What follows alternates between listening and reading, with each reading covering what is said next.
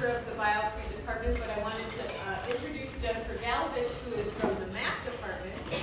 But she has been heavily involved in a little bit of biology for the last number of years. So she's taken 10 years.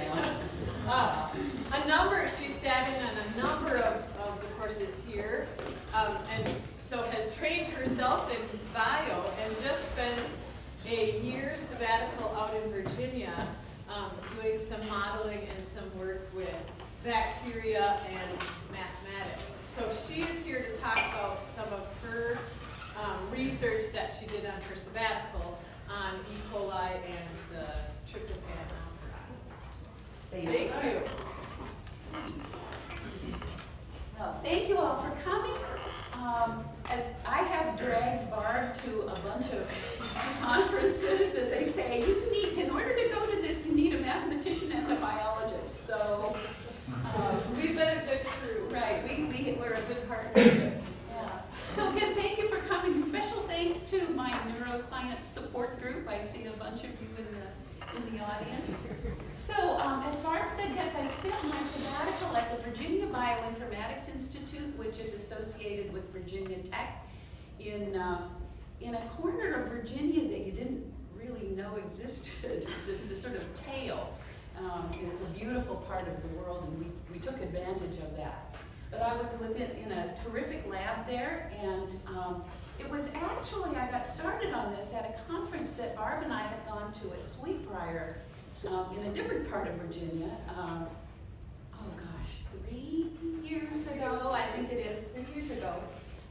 And one of the speakers at that conference was Reinhard Lauenbacher, and I was really engaged in the kind of modeling he was doing, and said, gee, did anyone ever spend a sabbatical with you? And he said, oh yeah, and handed me his card. And since I was coming up for sabbatical, that when the time came, I called him and he said, we're welcome to come. And so there I was. So on a previous sabbatical, I had spent a lot of time developing, and then later when I came back, teaching a course which you guys haven't been in, but because we haven't done it for a while. But a course in an introduction to bioinformatics, which was cross-listed with bio. And I was really engaged in developing this course and learning about basically phylogenetics and molecular evolution was really the basis of that course. And so students got pretty interested in it and wanted to do research. And then I realized that I'd never done any research in these areas. So I'm not exactly plausible as a mentor for this. So I thought, okay, I need to get my hands dirty with some real research. And so that's kind of what brought me here. Okay, now I just turned this thing the wrong direction, let's see. Okay, so I wanted to begin by talking a little bit about mathematical modeling and then the kind I'm doing, and then in particular, the project I was working on. So to begin with, we have a division here. Molecular biologists, biology as seen by mathematicians. So this is what Reagan's molecular genetics course looked like to me some days. Signal transduction cascades and a bazillion crazy pictures. It was one of those courses where it was a good thing there was about 100 feet of blackboard, because he'd start the signal transduction cascade here and then it would just keep on going forever. Okay, on the other hand, mathematics as seen by biologists. Okay, so we all have our crazy notation and pictures, and it feels in both cases like a private language. So part of my last 10 years has been spent trying to demystify that for myself.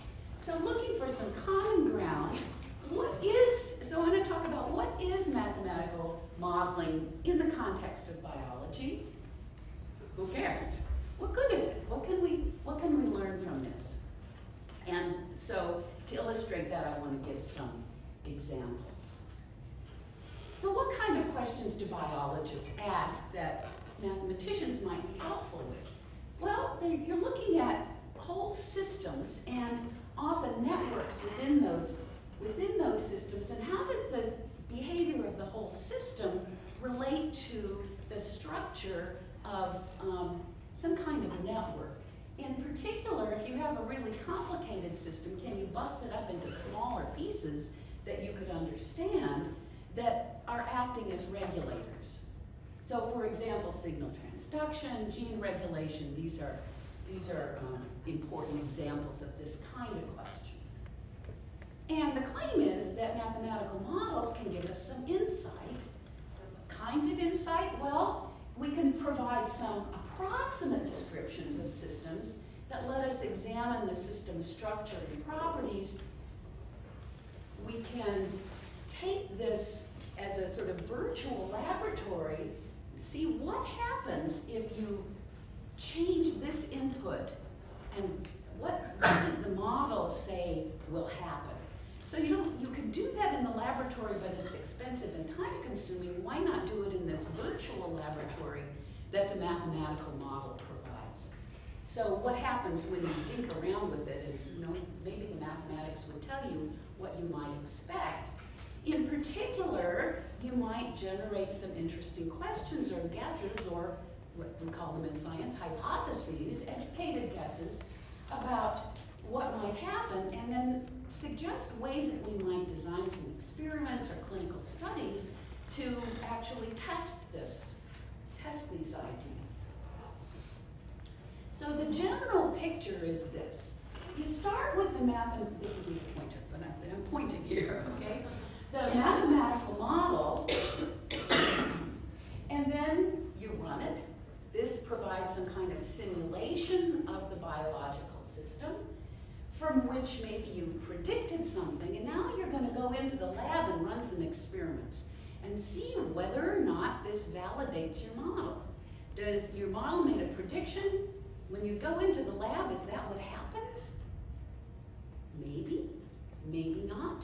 But what happens then is you come back and you fool around with the model and say, well, the laboratory experiment suggests maybe not quite. So we're going to adjust the mathematical model, run the simulation, predict again, and it just keeps going around in a circle until you get some kind of stability.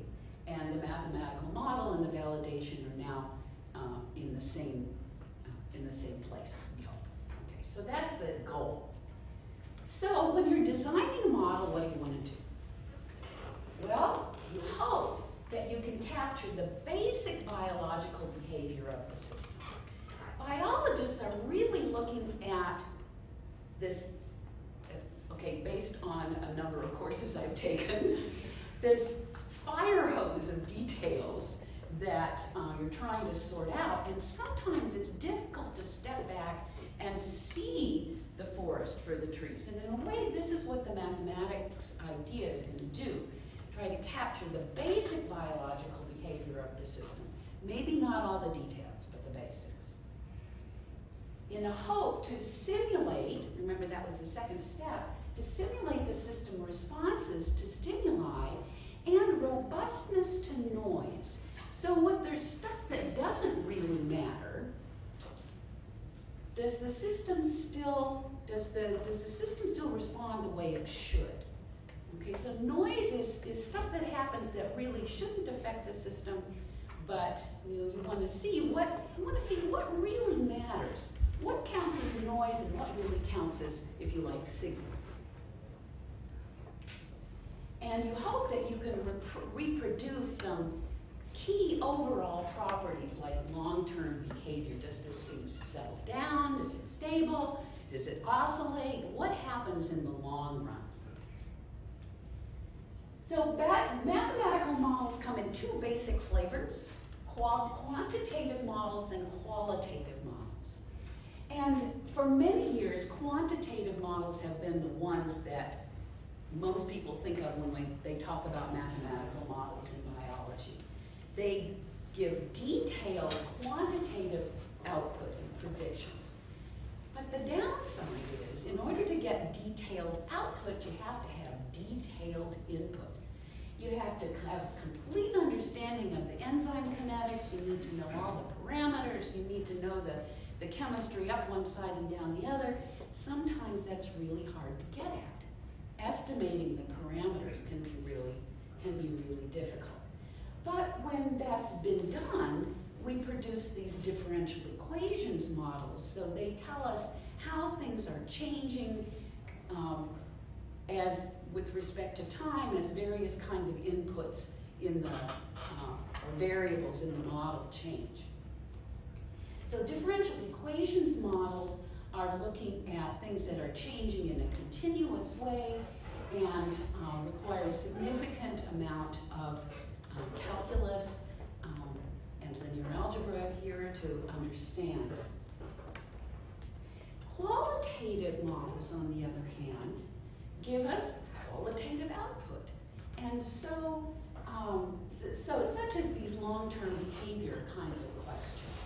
And so we only need qualitative input, like, who affects whom? Who leans on what to make what happen? So you don't necessarily need to have all of those quantitative details to give a qualitative description. So there are trade-offs, of course. There are trade-offs, of course. You may really need that quantitative output, in which case you're going to have to labor diligently in the biological vineyard and the mathematical vineyard to come up with those parameters to get it. However,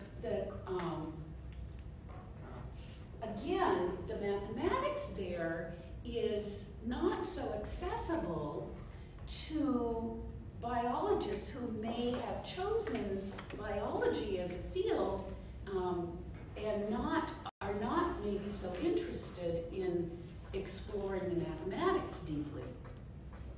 So it can be not so accessible to understand what those models are about. Qualitative models, however, are really accessible to biologists. And Laubenbacher's lab, the lab I was visiting, this was their main goal in life, to develop qualitative models that would be accessible and usable by biologists. This would be the point. And so there are varieties of those, things called Boolean models. I'll tell you a little bit about what that is in a minute. Polynomial dynamical systems, something called Petri nets, agent-based models. So these are all names of discrete models where instead of thinking about things changing continuously in time, we're thinking about things in discrete steps. Okay.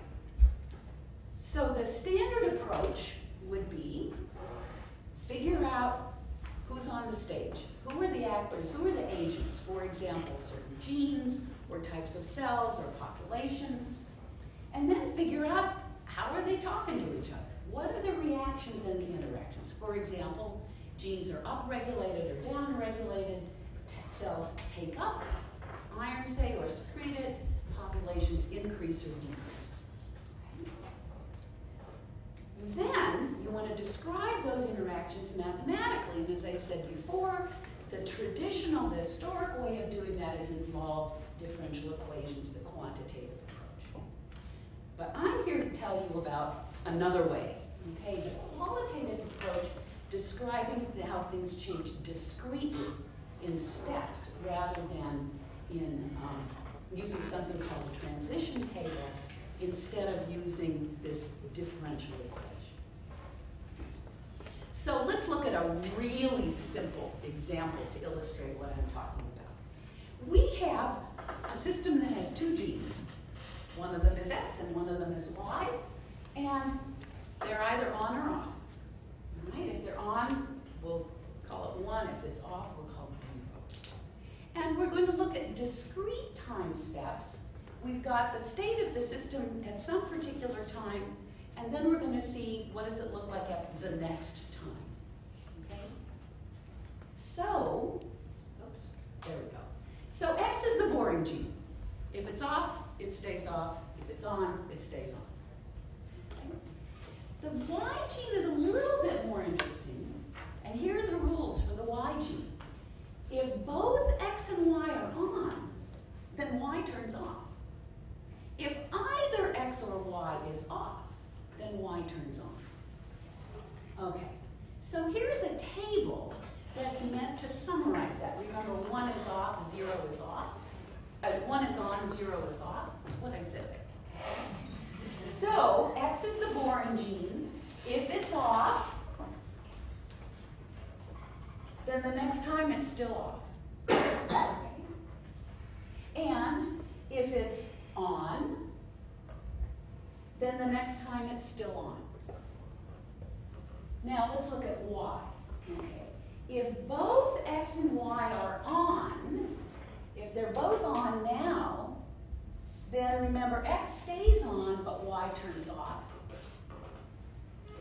And if either one of them is off, so that would be these two lines. If either one of them is off, then Y turns on. Are you with me? You follow what the table is telling you, on and off?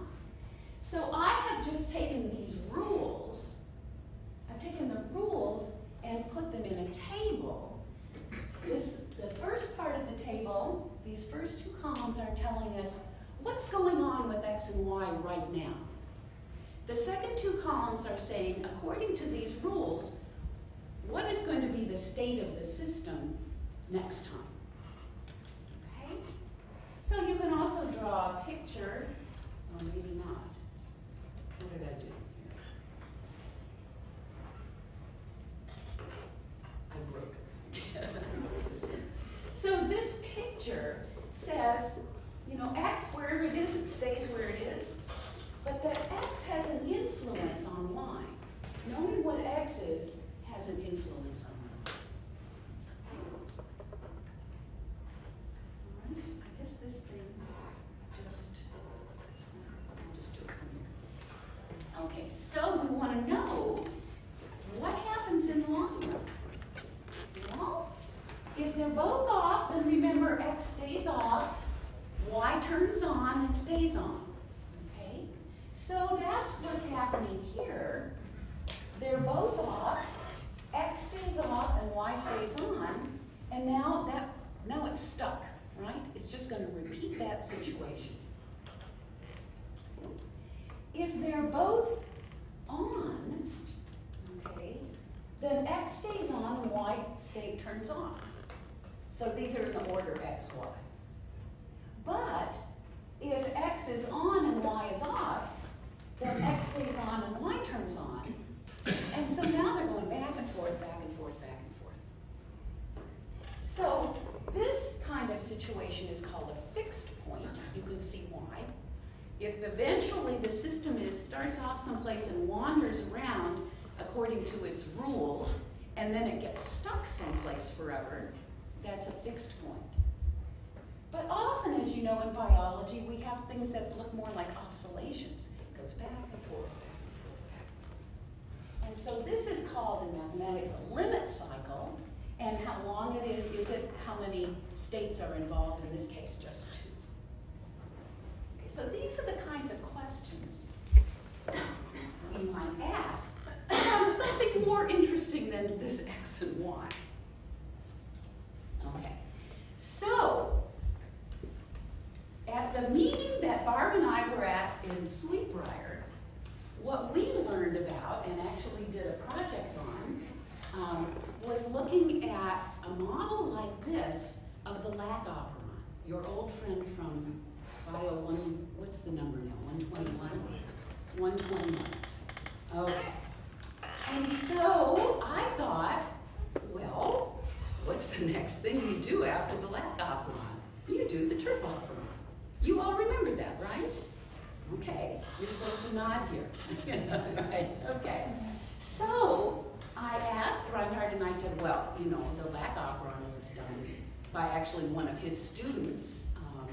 You know, all that stuff been published, and well known, surely somebody's done the Tryptophan. No, this had not been done. At least we couldn't find anything in the literature.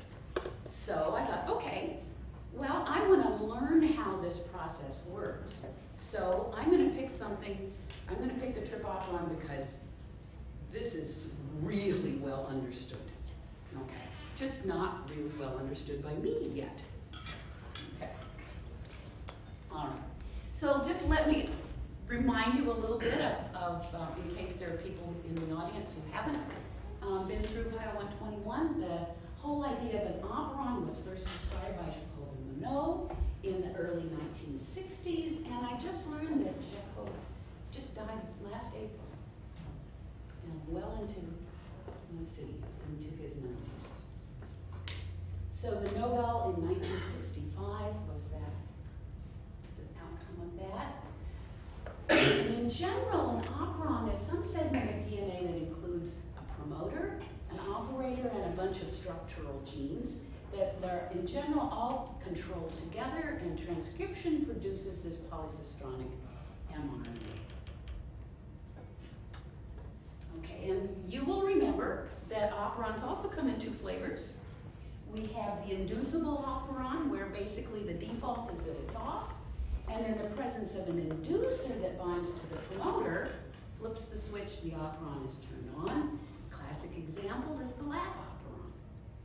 The other flavor of operon is the repressible operon, where the default is that it's on, and in the presence of a repressor that binds to the promoter, the flips the switch the other direction, it's turned off.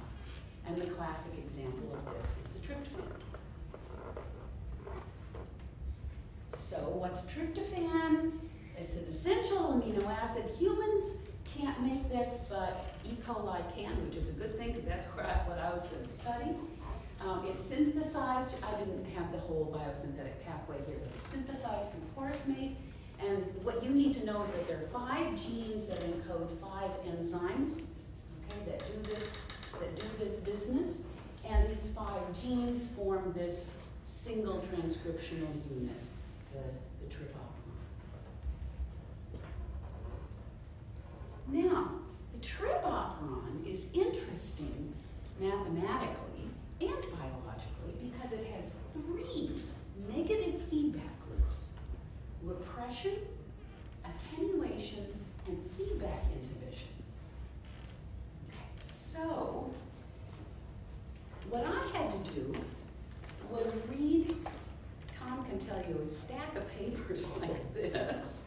And there's a 2-volume, about 1,000 pages each, that's everything you ever wanted to know about E. coli, the Cold Spring Harbor, there's all these papers. It's sort of the Bible, the E. coli Bible.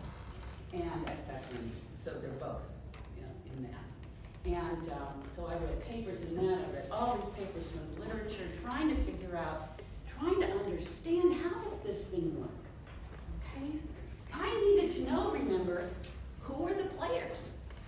Who are the players and how do they talk to each other? So, repression. So here's a picture of repression. Not psychologically repressed, but here.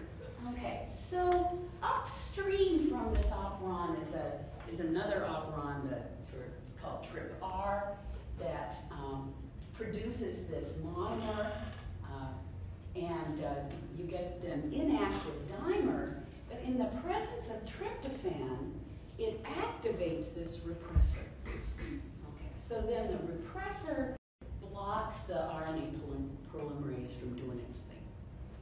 Okay, so you don't get any transcription as long as you've got plenty of tryptophan around, because plenty of tryptophan means that it's going to bind to that active repressor and block transcription.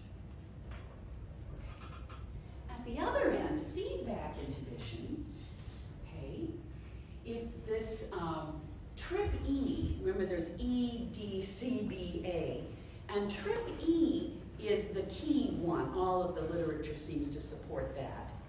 And it's the first one, as you can see. And it's called anthranolate synthetase. And if you've got it, it actually forms with D, it forms a heterotetramer. But the deal here, again, is that if you've got too much tryptophan, instead of, so here you've got this mRNA transcript, and you'd think it would just just go off merrily about its business and make more tryptophan. But if you got too much tryptophan around, the system says, no, we've got too much. We're going to inactivate this enzyme and say, well, you're here, but sorry, you don't get to make any more tryptophan because we've already got plenty. Okay. So there's this feedback inhibition. It says if there's too much tryptophan around, if there's an excess, then we're going to inactivate this enzyme that otherwise would feed into the biosynthesis. Now, here's the cool attenuation. I had never heard of this. You didn't cover this. It regulates transcription using translation. How cool is that? Is biology wonderful or what? So in prokaryotes, translation and transcription are happening pretty much at the same time. And attenuation takes advantage of this phenomenon. So what we want to focus on is this leader region here. And here's a close-up of the leader region. Basically, it comes in, there are 4 pieces of it. And in the first chunk, at about positions, I'm trying to remember, 12, 13, 14, somewhere around there, are 2 trip codons sitting there in that first region. And they're the only ones. They're the only ones in the leader region. And here's what can happen, and I'll show you a picture in a second. Sections 1 and 2 are capable of making a hairpin. Sections 2 and 3 are capable of making a hairpin. Sections 3 and 4 are capable of making a hairpin. But here's the deal. If you make 1 and 2, then you get to make 3 and 4. And 3 and 4 is a signal that says, halt, no transcription. Okay. So, however, if you could make 1 sort of go on vacation for a while and let 2, 3 form, then transcription proceeds. So this is the cool thing. And how does this happen? Well, if you got, let's look at this one first. If you got plenty, or enough anyway, trip around, then what's going to happen? You've got plenty of charged tRNA, trip charged tRNA. It's going to come in, land on that where those codons are. It'll make the 1-2 hairpin. Then the 3-4 hairpin will happen, and the whole thing falls apart. You get the translation. The termination hairpin forms, and the ribosome falls off. We're done. How? If there's not enough trip around, if it's starved, then what's happening? Well, the ribosome is just sitting around waiting. Oh, would you please show up? Okay, it's waiting for that tryptophan, and there's not much of it. So maybe it has to wait a while to show up. In the meantime, what's happening? The 2-3 anti-termination hairpin is forming. So transcription completes.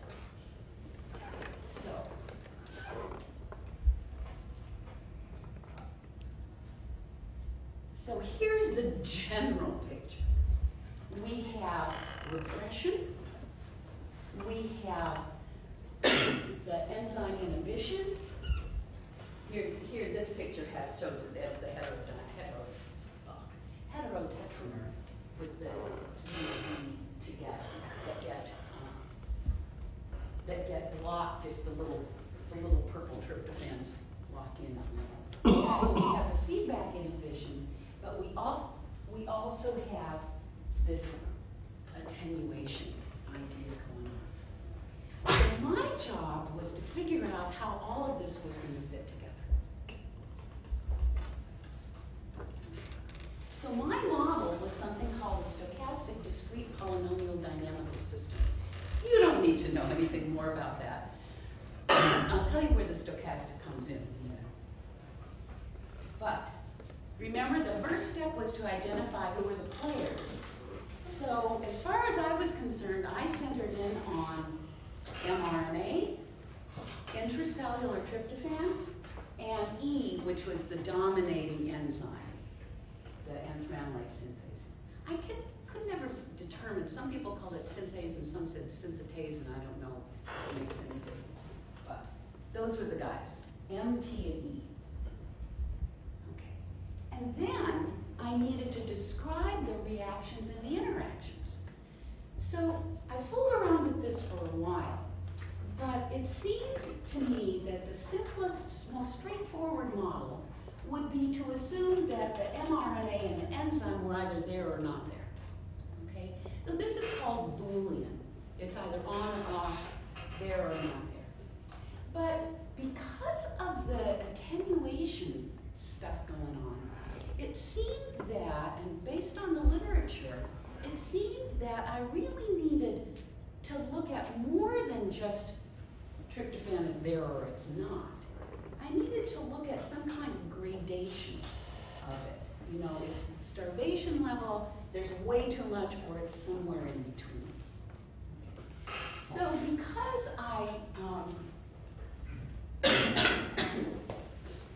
because it wasn't strictly Boolean, I needed something a little bit mathematically more complicated. But then I spent a lot of time constructing one of those tables, just like we saw before with the zeros and ones, only mine had zeros and ones and twos. And for every state of the system, I needed to figure out what was going to happen next. Okay, so that was my job, reading through the literature, trying to understand what would happen next. What did everybody already know about this, and then what could I predict? Okay. So then the next case was to run the model using the software that had been developed in the Maldenbacher's lab. Now, because there were only 3 variables, I really wouldn't have needed software at this point, but I wanted to learn the software, so I used it. And what I expected, and what existing differential equations models suggested, was that there would be a fixed point steady state. That no matter where you started, eventually it would lock in someplace. What I got, however, is not quite that. So the red is the enzyme E, the blue is the mRNA, and the tryptophan is the, I don't know what color that really is, sort of yellow or green or something like that. So you can see, this picture says the enzyme certainly locked in at a steady state, at a steady level, on, okay? But the mRNA and the tRNA are kind of wobbling back and forth. Now, the first model I built was really just a one cell. But, you know, that's not what happens, right? You don't just have one E.coli sitting there, okay? They exist in groups, okay? And their cell cycles are not all coordinated. There's all sorts of stochasticity involved here. Not to mention, you know, what I said would happen. You know, those are the rules, but as Jen is very fond of saying, there are always these exceptions, right? So just because we say these are the rules doesn't mean that the cell is going to obey the rules. Sometimes it'll obey the rules and sometimes it won't. So we assign some probability. You know, how likely is it that if I claim it's going to be upregulated, it actually does that? You know, that kind of thing. So I struggled with the literature on this, really trying to find the information I needed that would tell me with what likelihood things happen. And I really couldn't find much of anything at all. Those kinds of experiments, with one exception, had not really been run. But, so, absent anything else, I just figured 50-50 chance, right? So, that was the assumption that I made here. And with a 50-50 chance of obeying the rules, this is what it looked like. Okay? So I got a fixed point for the enzyme, and the other stuff seems to be kind of an oscillation. All right. Now, mathematical models predict that negative feedback should result in oscillations. So, I thought this was maybe not such a bad idea. But, okay, so here I made my model. I've simulated what's going on. The next thing is to see, what does the literature say is going to happen? Okay, so,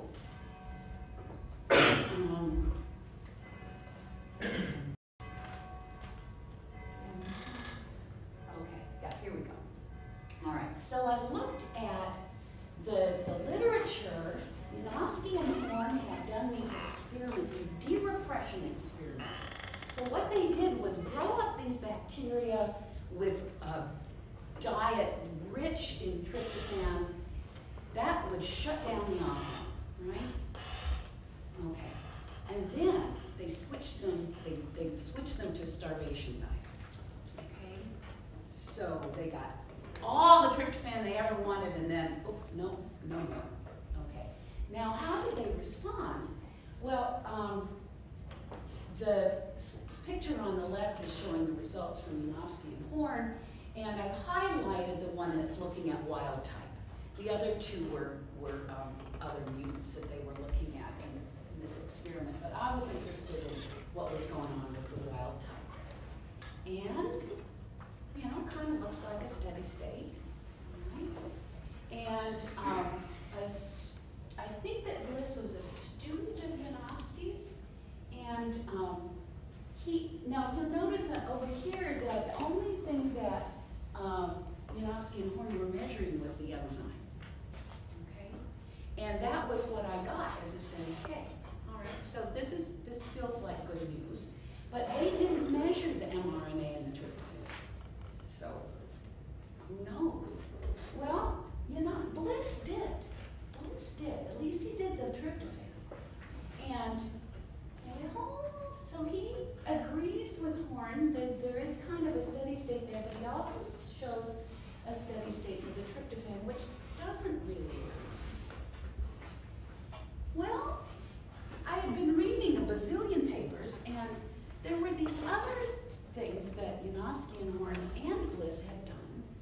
They looked at mutants that removed feedback inhibition from the picture. You still have repression, you still have attenuation, but these mutants didn't have any feedback inhibition.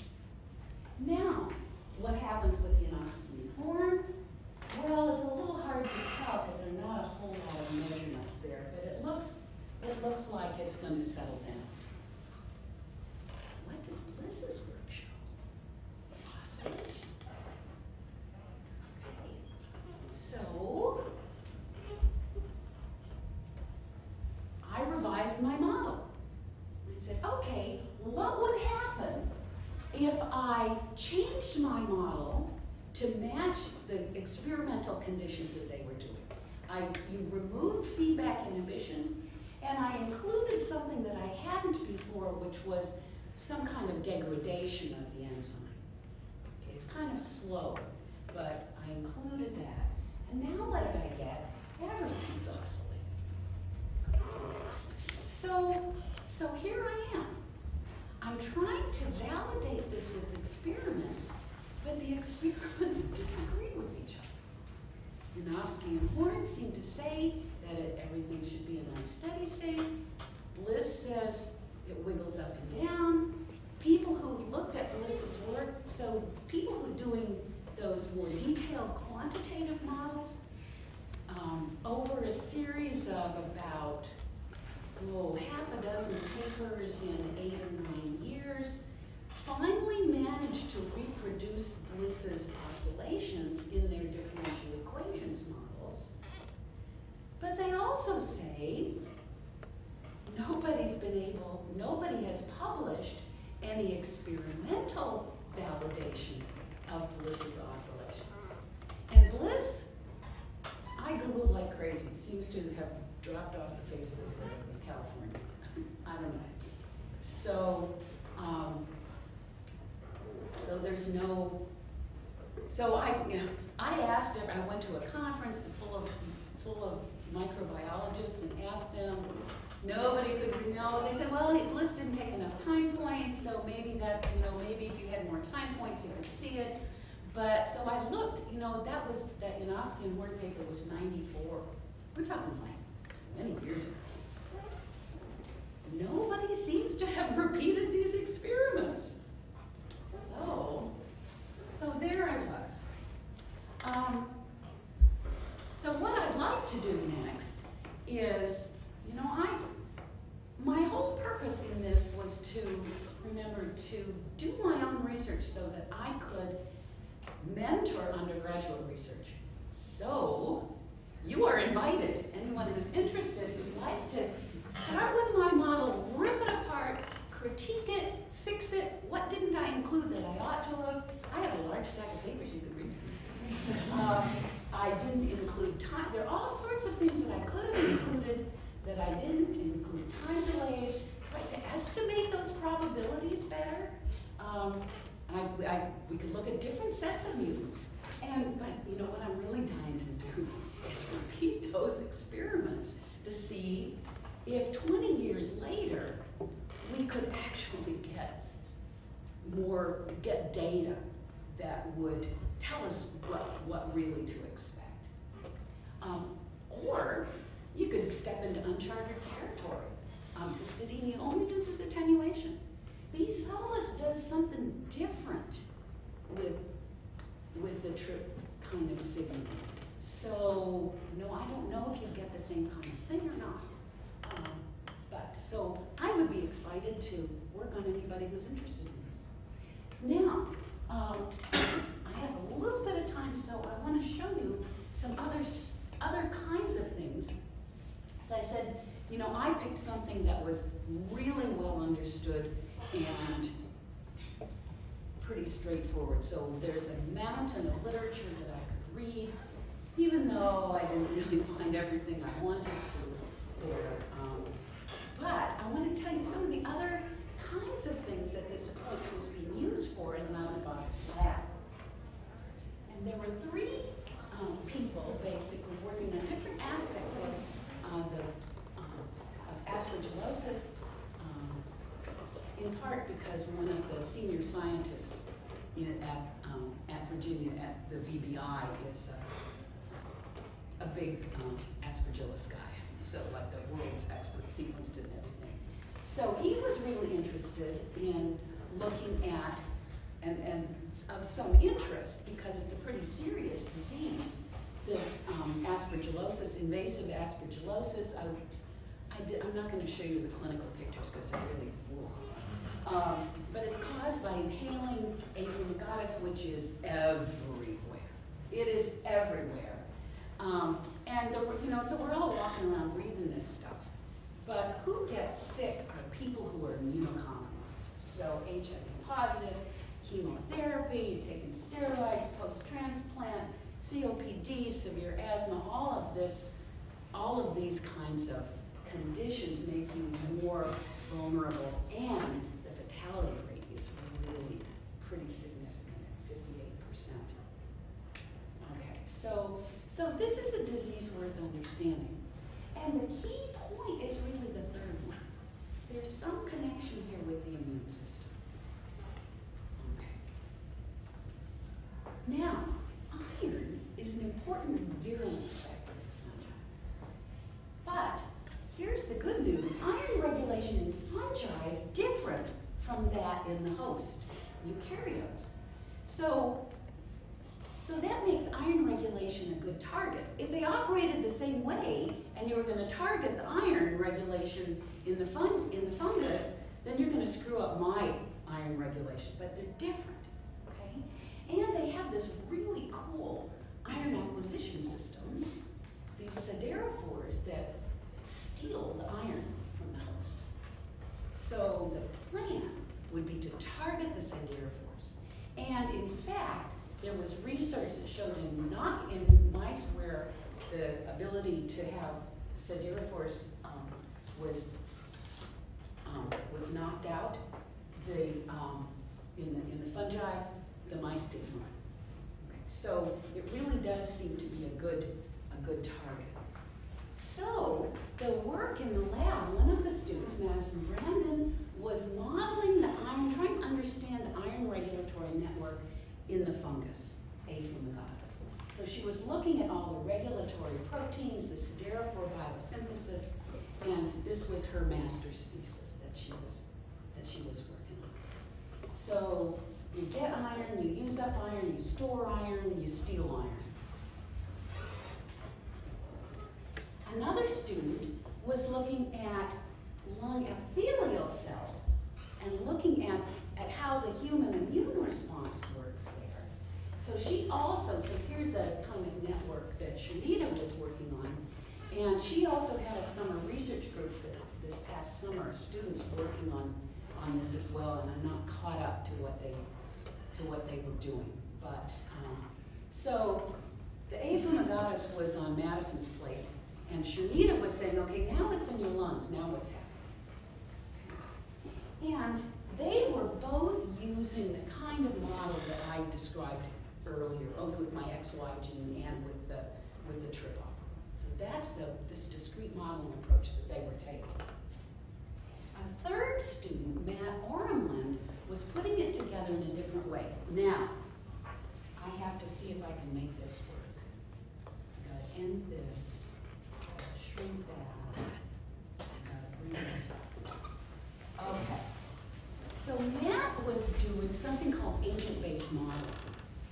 He took Madison's and Shanita's results together and was looking at what happened. This is a model of lung.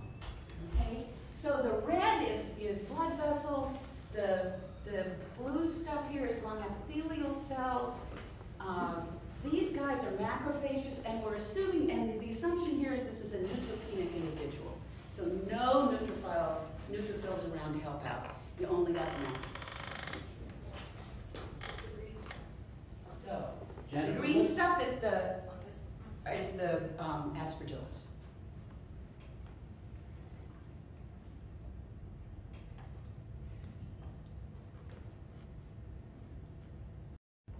So it's a really short movie, but he's working on trying to make a visual demonstration of how this actually works. So you can see that there's a lot of hyphae there with that fungus. That green stuff is growing, and the macrophages alone don't seem to really be able to do the job. So you see what happens with these immunocompromised folks.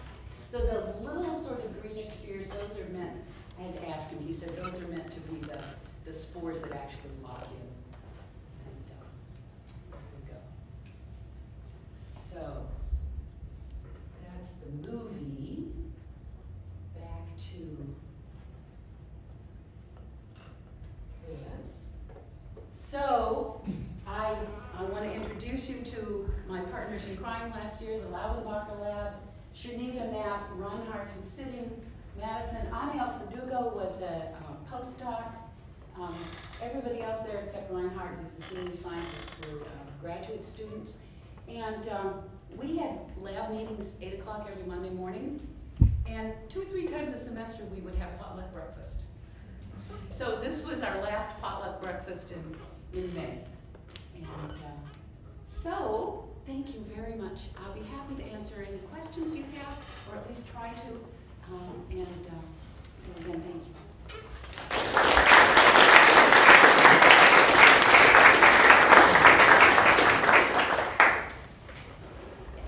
Questions or volunteers to work next summer?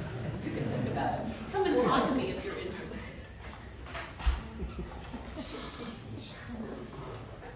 Do you